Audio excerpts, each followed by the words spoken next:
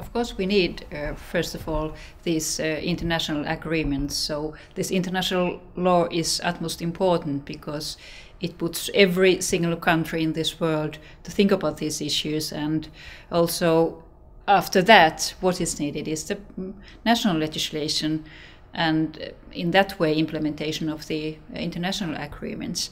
But it's not only these international conventions, agreements, and the national legislation which counts.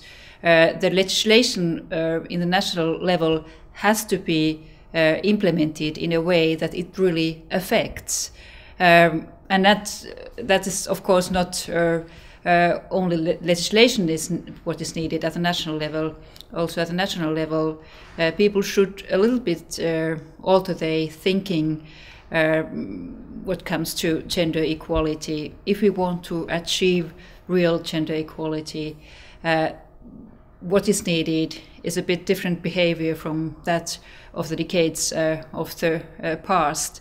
And in every single legislation what is implemented, we should think the gender issue too. Of course, the NGOs play a very crucial role when it comes to the implementation of the international law.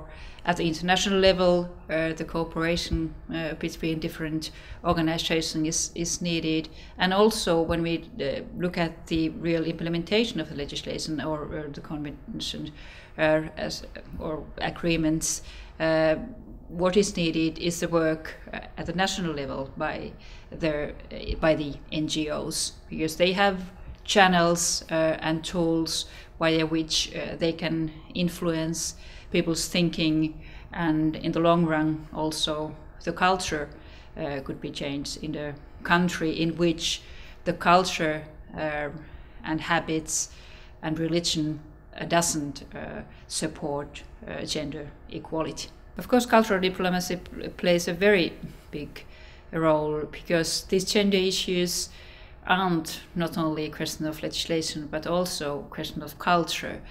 So in that sense, all the interaction between people, between different countries is needed, and in that sense cultural diplomacy and soft power play a very big role too. Of course, women should not be looked only as victims when we think about crisis areas or vulnerable people, and in those countries which are still in the process of building their nation towards a democracy, women should be part of the decision making already in the beginning. In those situations in which we are reconstructing peace. So in peace negotiations, also women should be taken into the negotiation tables, and that is not yet the fact. So already in the beginning, women should be there as negotiators and as decision makers. It's very important to take full advantage of all the persons and who live in a country, not only of one half of the population.